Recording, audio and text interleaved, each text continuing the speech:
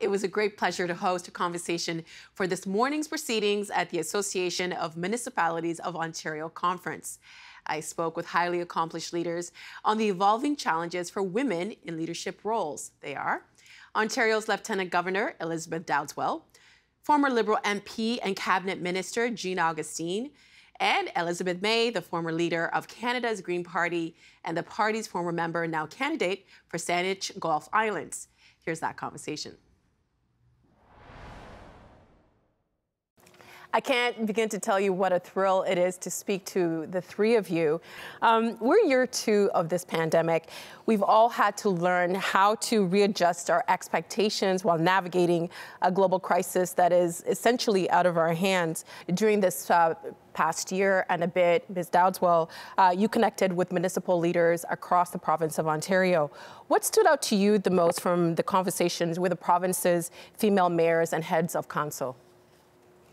You know, I had the great privilege during COVID to reach out to leaders of all kinds, some municipal leaders, but some in hospitals and first responders and schools, all kinds. And I had private conversations with them, essentially asking them how they were doing. Because, you know, people assume that leaders are invincible. Mm-hmm. They don't stop to say, how are you? And they'd laugh and say, oh, you're really serious about this. And then I heard poignant stories, people clearly grieving, but I heard wonderful, wonderful stories of collaboration and creativity, community building, courage, all of those kind of things. I can't tell those individual stories, but what it allowed me to do was to gain a real perspective about how Ontarians were coping all over this huge province. And there are some lessons that, some observations that I would draw, and I've been able to tell those stories internationally. What are some of those lessons? If I can give you a couple of examples. Mm-hmm. The first one is immediately out of people's mouths. It was, isn't it wonderful to see all orders of government collaborating, working in common cause? It was saving the people that was so important. And then, of course, immediately saying, why can't it be like that all the time? Then there were lessons about trust and confidence that was being built in science. We did some amazing things in the healthcare field. And so the lesson was, this is real evidence-based policymaking. Why can't we do that on other issues? We also learned some tough lessons about interconnectedness. Not only how interconnected we are to people all over the globe.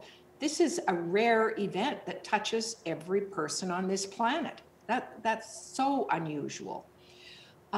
We also learned that we still operate in silos. So our economic system and our social system is disconnected.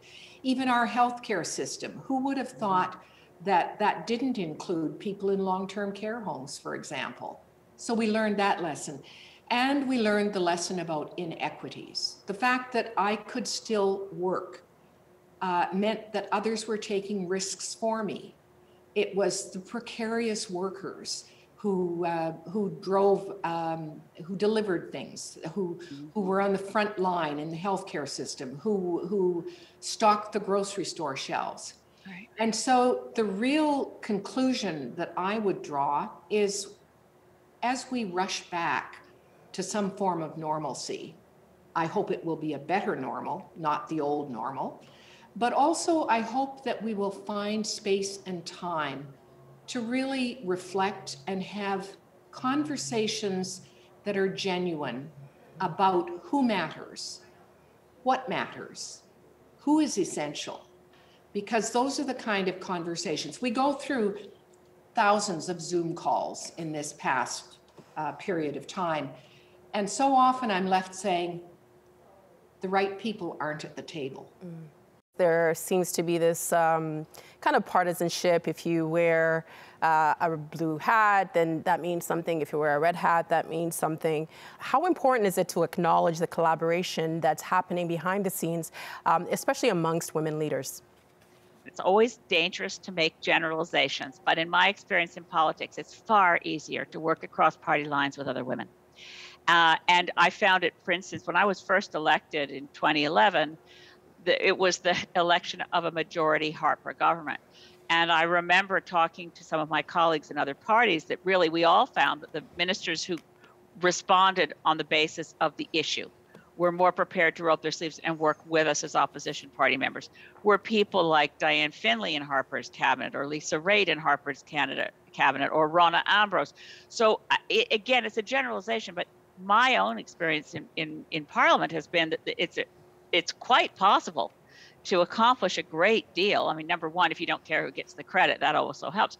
But deciding that what really matters is the collaboration and creating the kind of nonpartisan climate where you can get things done. I will also say that from when I first started working in Ottawa, when I worked with the Minister of Environment back in the 80s, we had far more collaboration in Parliament. Parliament was much less partisan than it is now.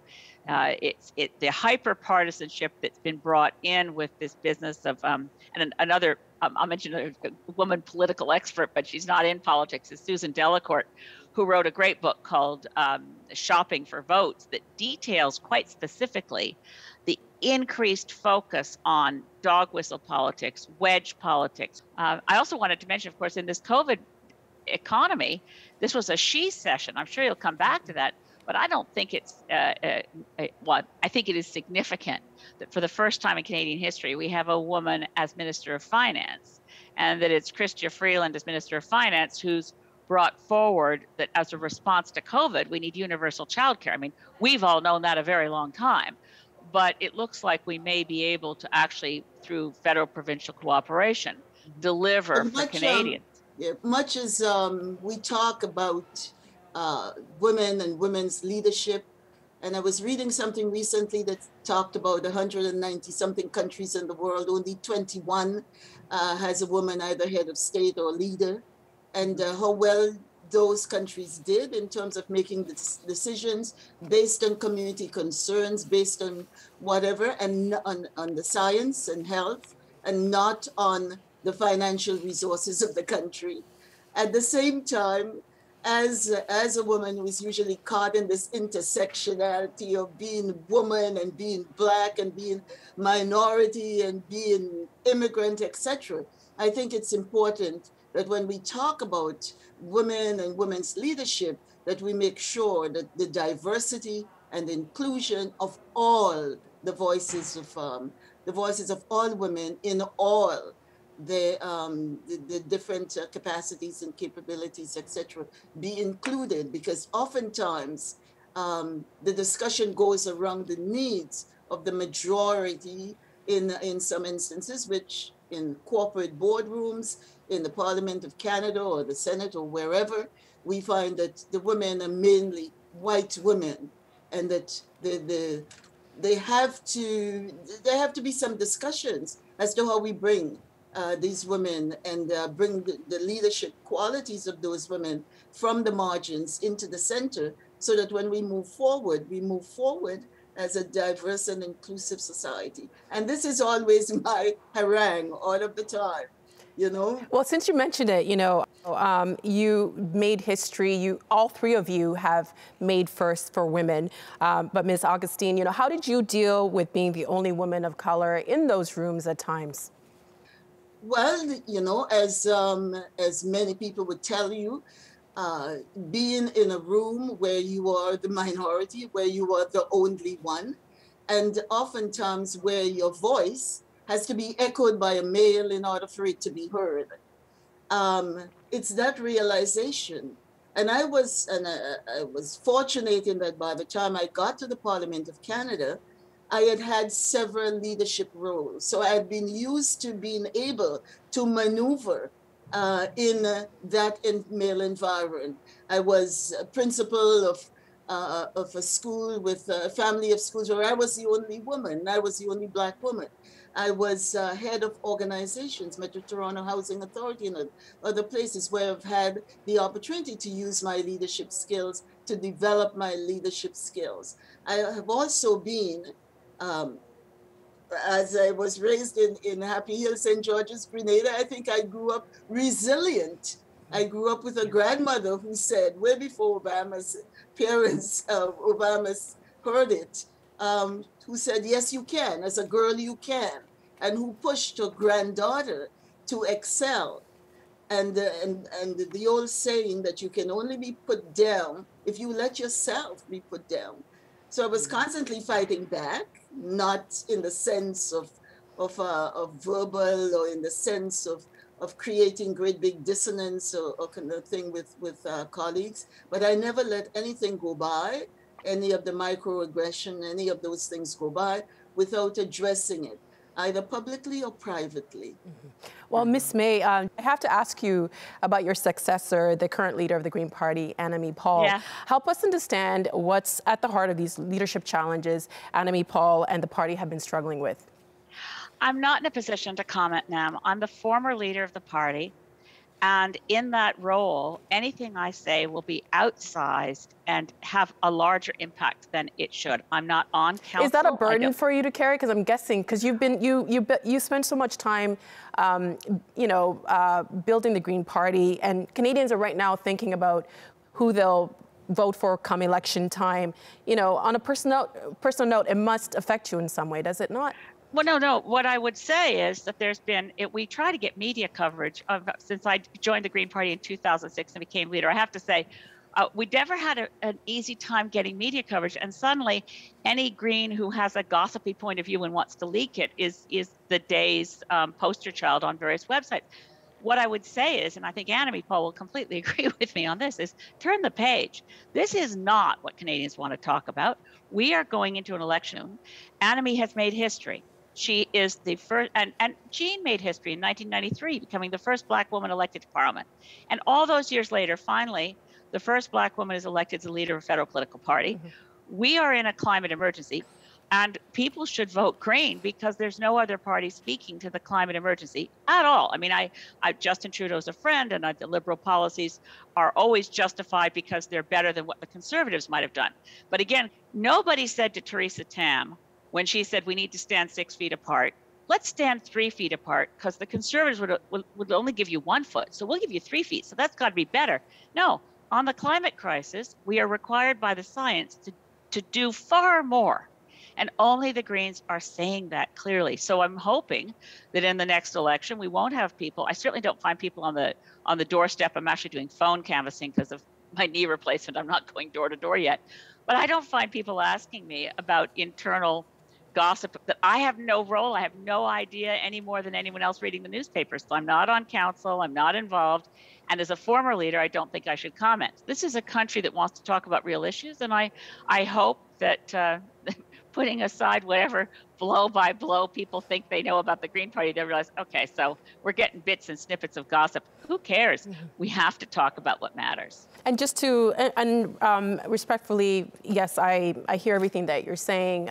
Maybe this is something that the media is focusing on, but Ms. Augustine, I just wanted to get your view on it. You know, as Ms. May mentioned, Annamie Paul did make history. She became the first Black person to lead a federal party. In your view, is this a situation of racism, poor leadership decisions, or maybe both? I think all of the above. Sitting and listening, and all I know is what I read in the newspaper. And I agree that this is a time when we should be focusing on some of those issues that the Green Party faces. I'm very, very proud. I was very proud of Annamie May when she was elected. I have watched her growing up. I know her family. At the same time, just putting this all in perspective, I watch what happened over the years when Black women get to the top of what is traditionally white organizations. For example, if we look at an organization called NAC, the National Action Committee, when it was run by white women and supported by white women, supported at all fronts.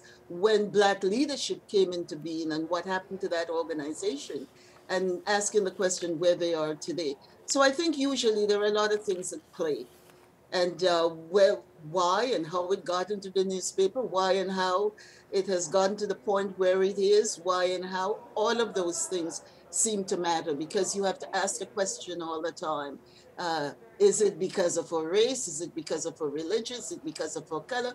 Why doesn't the general membership see the importance of focusing at this point in time to ensure that they make their way forward rather than what are internal squabbles or whatever that is. Mm-hmm. And Ms. Dowdeswell, I know you say that you're apolitical. This is not a political question, but we're talking about getting women into politics, women in positions of leadership, and there's been a lot of women who have announced that they're not rerunning in the upcoming election. What can our political system do to make it easier for more women and more women of color, the intersectionalities, to enter politics when we see some women who are very powerful leaving? Ms. Dowdeswell? Let me make an apolitical comment, unlike my two friends. What I want to say is that we're seeing all kinds of cracks in our democracy. And I think it's so important that we understand that democracy is not simply about government, it's not simply about voting. It's really about how we choose to live our lives together, how we make decisions together. And that's why, for me, the local level, the municipal level of government is so very important.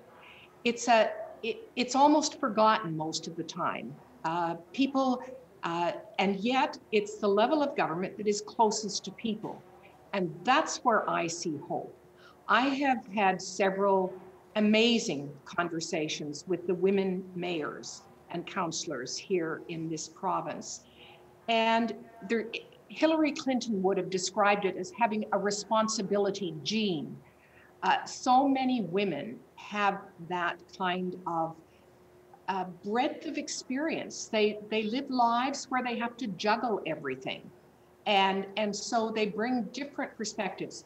When I sat in on a Zoom call with a group of women mayors in Southern Ontario and how they were doing during this time of COVID, the conversation was so honest.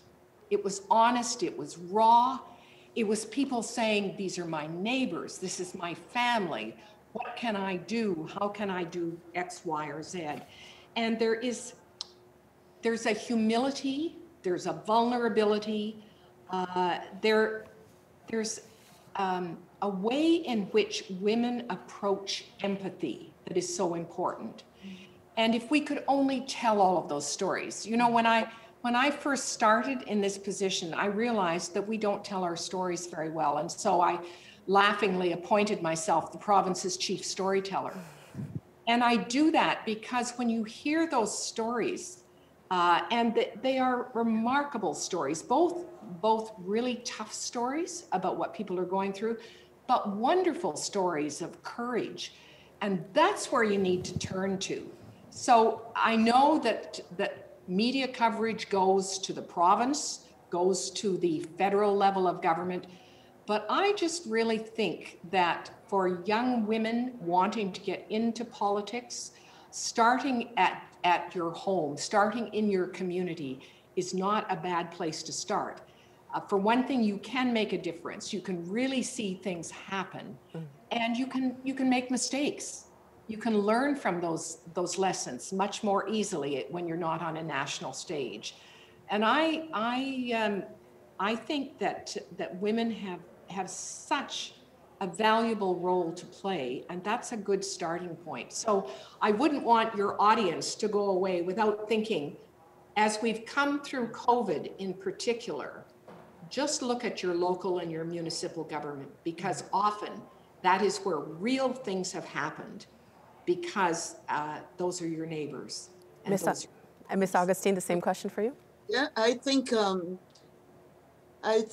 that people like Barbara Hall come to and the memory of Pam O'Connell, who started to have city council really look at the situation of women, and who had girls in meeting in some kind of volunteer capacity so that they could shadow municipal councillors to understand how things work at that level, and to encourage them to participate in the political arena.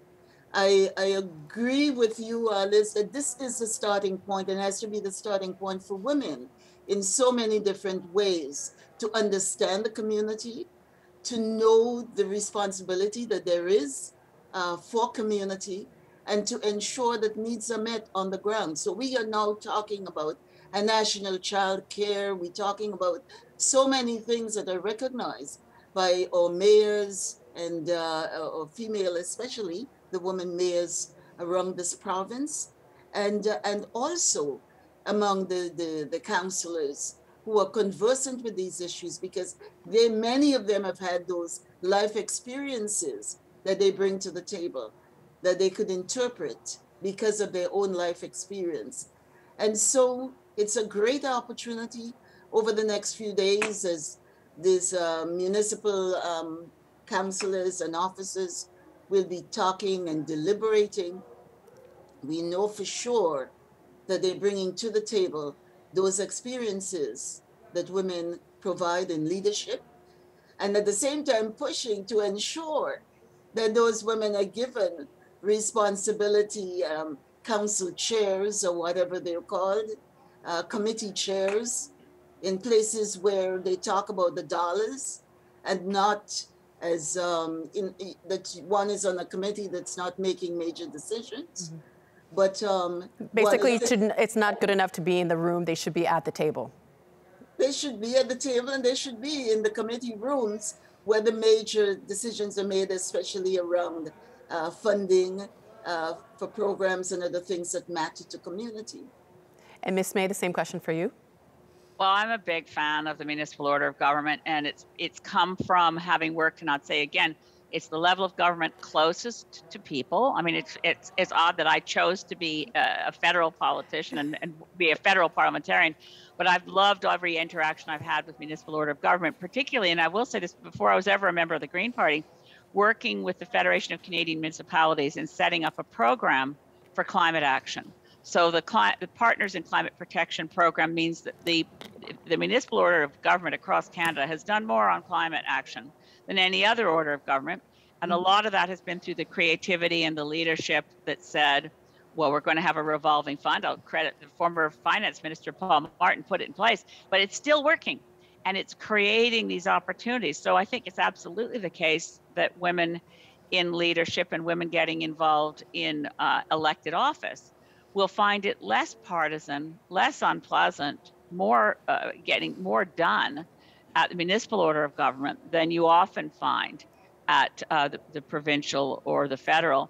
And again, if we can scale back the partisanship, the hyper-partisanship, and the sniping, that will create the climate that does attract more women to the federal parliament. I mean, right now we hit a milestone about a year ago that we had 100 women in parliament, still less than a third, way behind many other countries around the world. I think we still rank 64th in the world in terms of the number of women representatives in our federal parliament. You can often find more women at municipal order of government, but if we create the climate that makes those spaces more respectful, that makes them more productive, that makes them more collaborative, we will attract more women at every level of government. In our last minute here, I knew the time would go by so quickly. We've been hearing a lot about building back better post-pandemic. What are some of the questions that need to be considered as we look forward to the future and try to help women in leadership positions? What work still needs to be done? Ms. Dowdeswell, I'll start with you. Well, I think there needs to be work done to break down the silos of decision-making. I think there needs to be work done to break down the silos of people that exist now. And so the question I raised earlier, who's important, who's essential? How do we learn the lessons that we've already, we know so many people, to use your word, have been able to pivot to make faster decisions, to reduce bureaucracy that may be necessary. But for me, the critical one is really saying we're learning for the first time, I think, that in fact, we're not going to have a prosperous economy unless we deal with some of those what we used to call women's issues or social issues, that framework, and in fact, what I would call the sustainability or the resilience framework is one that's going to work very well to get us out of this challenge that we've been facing in a much better way. And Ms. May? Well, yes, for me right now, having my daughter just turned 30, I was holding her in my arms. She wasn't 1 year old when the UN Framework Convention on Climate Change was signed in Rio. So I feel a sense of monumental failure. I feel despair, which I'm fighting off all the time, because our children's future is hanging by a thread and we have months, not years, to address it. So at this point, I am a cranky 67-year-old version of Greta Thunberg. I'm not letting anybody off the hook anymore. Incrementalism doesn't cut it. So as a woman leader, to the extent I'm running again, I hope to be reelected in Sandwich Gulf Islands. I hope to see my honorable colleague, Annamie Paul, as the member of parliament for Toronto Centre, in a parliament where we say enough. We have to be serious about the climate crisis in the same way we were about COVID. And that means that we have to actually walk the talk in this country. And that's what I will be doing as long as I have breath of life. Ms. Augustine, what about you? Well, differing with Elizabeth is not is not easy. But Elizabeth, I am hopeful. I am optimistic that what we've learned in this pandemic, who are the essential workers, who are at the table, who are the haves and the have-nots, what we need to do to move forward in terms of fairness and equity and justice, how we need to address those very serious issues that face us all in this global village. I am hopeful that the young people and those decision makers would have had something coming out of the conversations. And so I'm hoping that as we go forward, that we'll take as our mantra diversity and inclusion, equity, fairness, and that as a society we realize that we're all in this together. I really learned so much from you, and we really do appreciate you all making time for us. It's been such a privilege and an honor to spend this time with you. Thank you so much. Thank you, ma'am. Thank you.